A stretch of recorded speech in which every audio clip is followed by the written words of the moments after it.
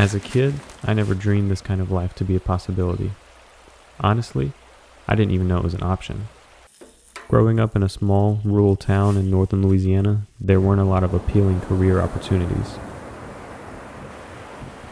But the more I get out and the more I see, the more these experiences begin to transform my passions into real lifestyle and career changes.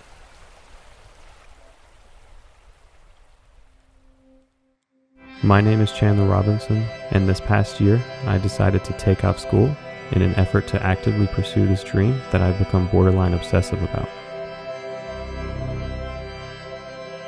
Over the last year, I've traveled all around the US, Iceland, and now standing here in New Zealand, I can't help but be thankful as I look out at all this wild creation.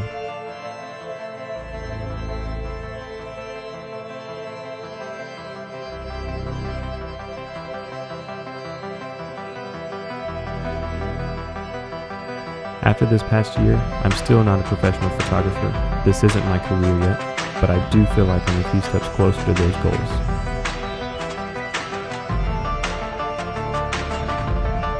I'm not sure where these dreams will take me, or if they'll even take me anywhere.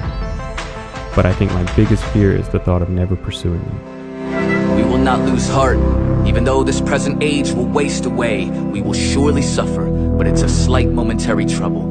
The deconstruction is painful, but the transformation is beautiful. When we, the children of God, are crushed under the heavy affliction of this world, be reminded that it's weightless in comparison to the eternal measure of God's glory. We have lost our eyes for the unseen and have swallowed the false hope of the visible. We must realize the empty grave and revel in the certainty of His resurrection with assurance of renewal, considering it worthy to suffer for the faith. So we will worship while we wait.